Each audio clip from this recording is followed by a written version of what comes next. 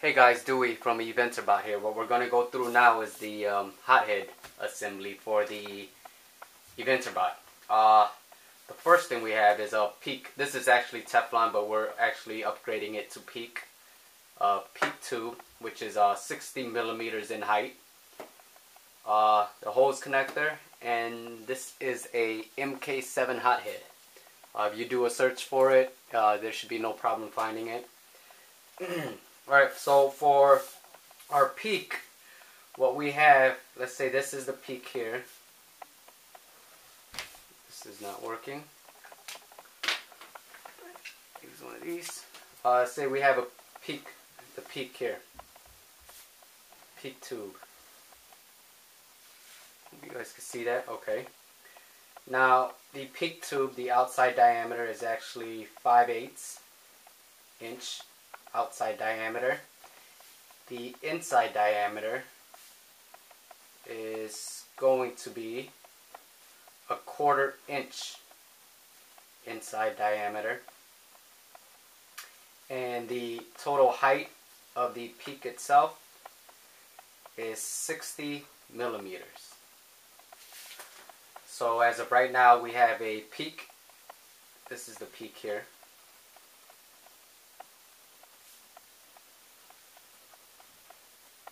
So as of right now, we have a PEEK tube that is 5/8 outside diameter. Inside diameter is 1/4 inch, and the height of it is 60 millimeters.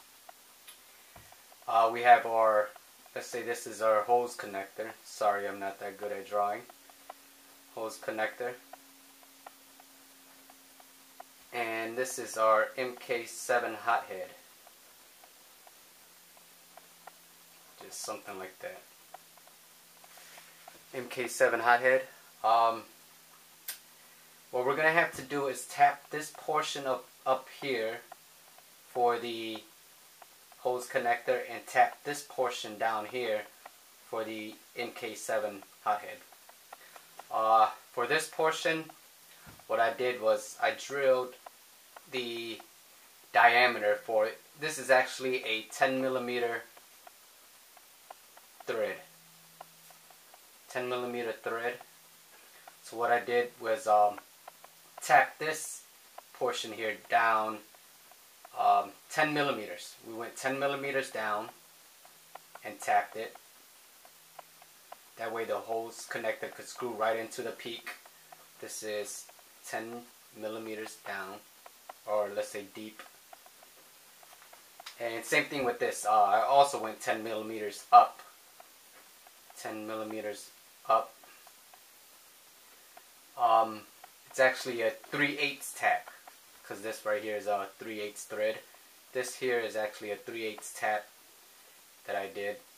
So this way, this could screw up like this, and this hose connector could be like this.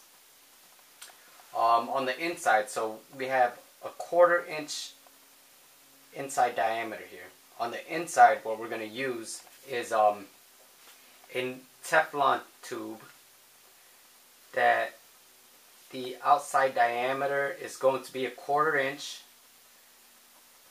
Outside diameter is 1/4 inch, and the inside diameter is actually 1/8 of an inch, which is about 3.175 millimeters, I believe.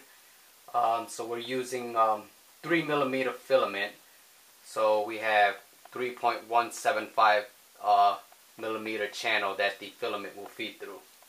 If you wanted to use a 1.75 millimeter, just get a Teflon tube that is around maybe 2 millimeters in that inside diameter,